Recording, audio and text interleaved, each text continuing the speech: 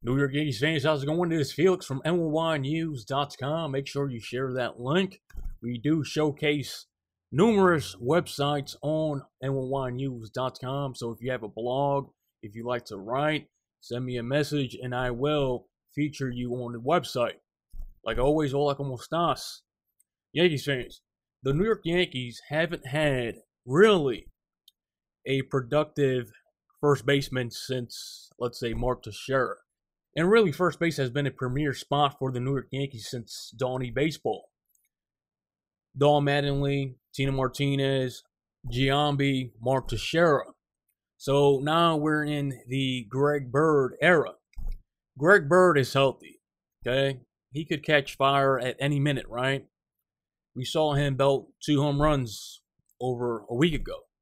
But then he goes into slumps, okay? And I can't stand Greg Bird's interviews. He seems too happy. If I were Greg Bird, like I said, that's his personality, right? But I don't know. If I were Greg Bird, I'll give interviews where I'm pissed at myself. He seems to be happy with his situation. He seems to be happy that he's not hitting. If I were Greg Bird, I'll switch it up and say, hey, I suck. I'm not producing. The Yankees are obviously investing all this time with me, seeing if I can turn things around, and really I'm not. So I can see why the Yankees traded away Tyler Austin, because he was out of options. Obviously, they needed to trade him. Obviously, the Yankees needed a left-handed bat, but you guys know I am a Tyler Austin guy. I was. So the Yankees are sacrificing all this time, all these players for Greg Bird. The Yankees really need a left-handed bat in that lineup. They're not pulling the trigger with Justin Smoak, who, in my opinion, would be a great addition to this ball club. I mean, any player that's not named Greg Bird would be an automatic upgrade to Greg Bird. Greg Bird is not performing. The Yankees really need a left-handed bat that performs and contributes in that lineup. You guys know, I have said this repeatedly, that the Yankees' play does not reflect their record. Even people like Pedro Martinez is noticing. He says, hey, the Yankees are the Yankees, right? But they're not playing like World Series contenders. Like I said numerous times, I think the league is just weak. I think the Red Sox and the Yankees are taking advantage of these weak teams, and this is why you see their records inflated the way they are. I personally believe that the Yankees need to add a starting pitcher and another bat, but at this point, I don't see it happening. We saw the Nationals become sellers. I could see them putting a few more players on the waiver wire. We saw the Dodgers cockblock Harper. They claimed him, and a deal didn't go through. So the Dodgers really messed up a contender obtaining Harper. Obviously, Harper was not going to land to the Yankees. He had to go through all those teams, but the Dodgers really messed up the chances of a contender picking up Harper. Maybe they did a favor to other contending teams, but if you are going to claim a player like Harper, you better have the players to trade for him or have a deal ready to make that deal happen. At this point, I don't see the Dodgers making the playoffs. I see the Dodgers flopping. Obviously, they traded for Machado, another player. They stole away, really, from other teams as well.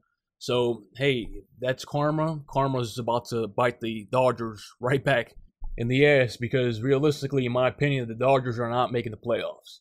They have 2 teams ahead of them, Colorado Rockies and the D-backs.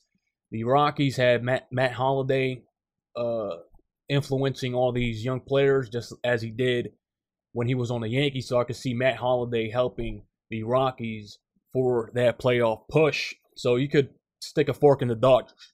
In my opinion, if the Yankees want to keep this momentum, selling tickets, ratings, etc., they will add another bat or make another splash before the August 31st deadline.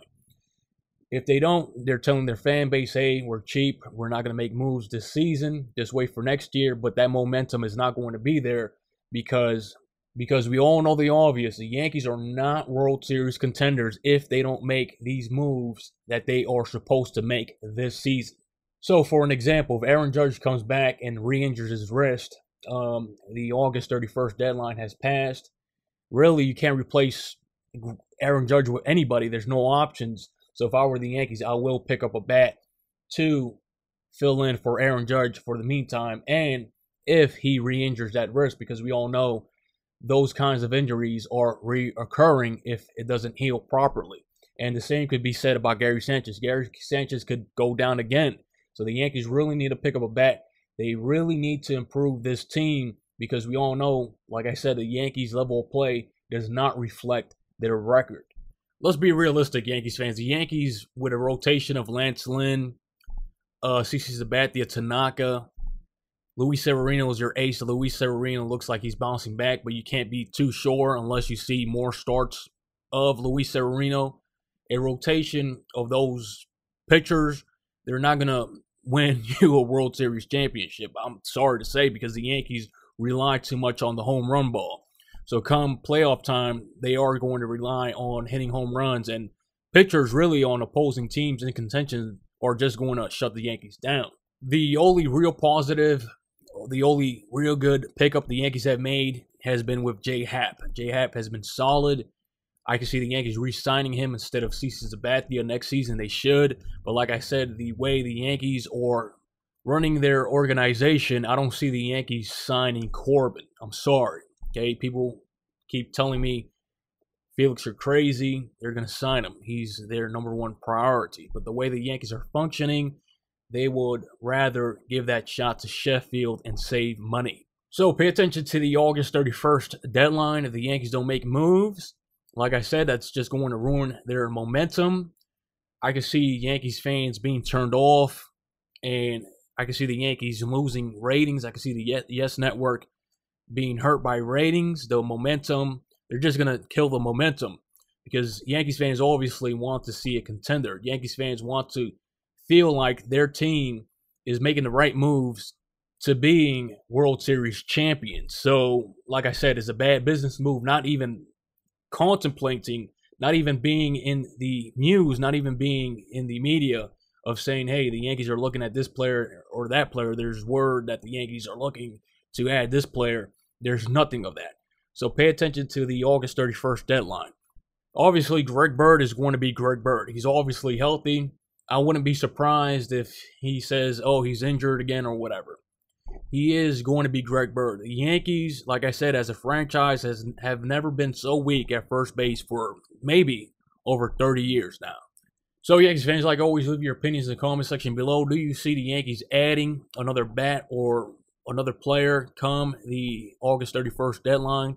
If so, which players would you like the Yankees to pick up? There's a whole bunch of players that have cleared waivers that could have a real big impact if added to the Yankees.